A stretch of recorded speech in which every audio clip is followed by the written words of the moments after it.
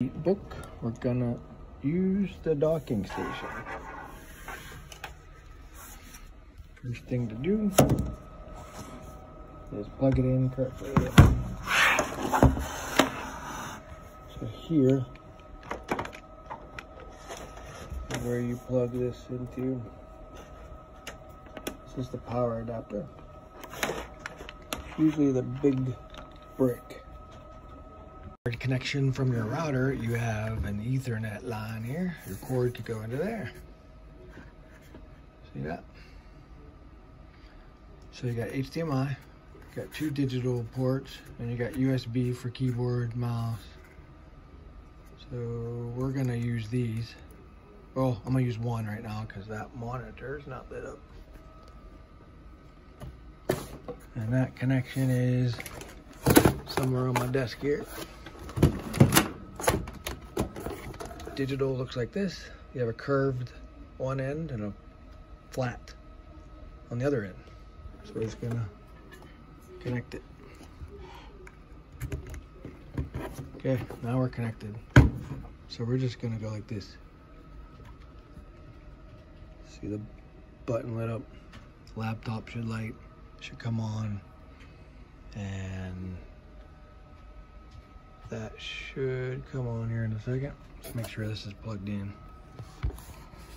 Make sure you push it all the way in. And once you log in,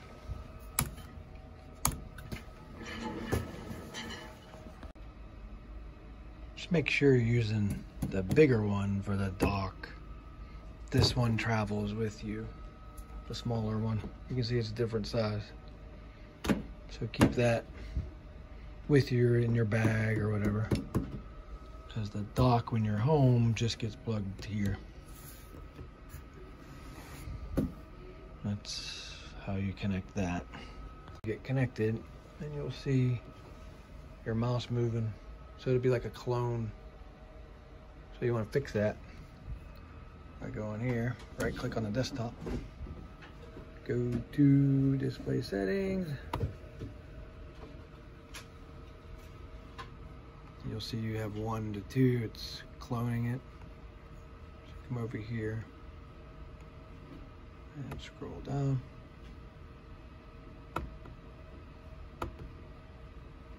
See it says duplicate. You want to extend it. Keep settings, scroll back up.